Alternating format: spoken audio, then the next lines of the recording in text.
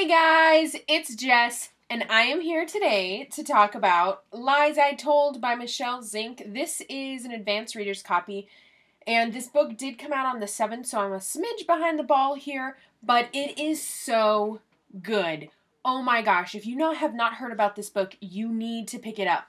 It was released this month, and it is awesome. I give it 4 out of 5 stars. The only reason I give it 4 out of 5 is because we all know I have a huge dislike for insta-love, and I do think that this book has a little bit too much insta-love for my tastes, but the main character, and the other character involved in the insta-love are high schoolers, so it's expected, and that is just something that I think I'm getting old enough to really dislike. Like, insta-love is not a thing for me anymore, but this is a young adult book, so it makes sense. For those of you who don't know, Lies I Told is about a girl named Grace who's been adopted into this kind of like crime family, kind of like a scamming family. They go around and scam people out of money and goods, and then they start this job called a Playa Hermosa job, where things start to get a little too real for Grace, and she starts to learn a little bit more about what they're doing and who they're doing it to, and she starts to feel a little remorse about it, and things just get too personal too quick, and so she starts to second guess. And so this story follows that, and I also found out this is the first in a series. I don't know how long of a series, duology, trilogy, or longer, not really sure, but I'm so happy it is because I fell in love with Grace. She is such an amazing character, so well written in my opinion.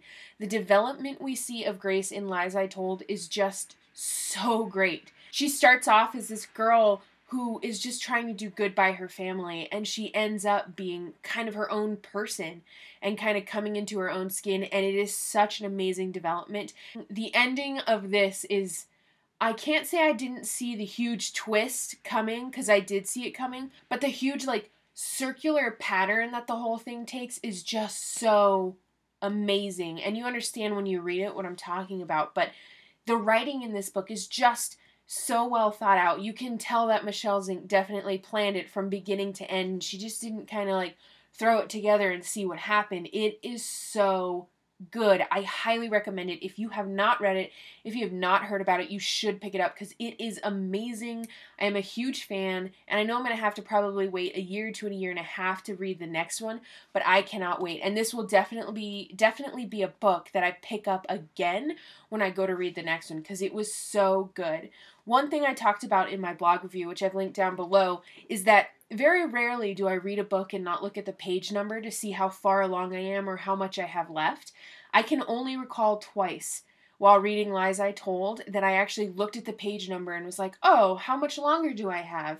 Which is, to me, the definition of a great book. And this one kept my heart racing and my thoughts going and just always second guessing, oh my gosh, what if this happens? Oh my gosh, what if Grace happens to do this? Or what if so-and-so comes in and sees her? And it is just, oh, it is so good. If you have read Lies I Told, let me know what you thought down below, because I need to talk to someone about this book, because it was so good, and I want to talk about it with somebody who has read it, so I can spill the secrets. That's my review of Lies I Told. I really, really recommend this. Pick it up. It is such a great book. It was so good. The next book I'm going to be reading is Harry Potter and the Prisoner of Azkaban by J.K. Rowling. This is the 3rd in the Harry Potter series, so we're doing good on timing. 1 a month is what I had hoped for, so here we are, on to number 3. Like I said, if you've read Lies I Told, let me know what you thought down below. Please like and subscribe, and I'll talk to you guys later. Bye!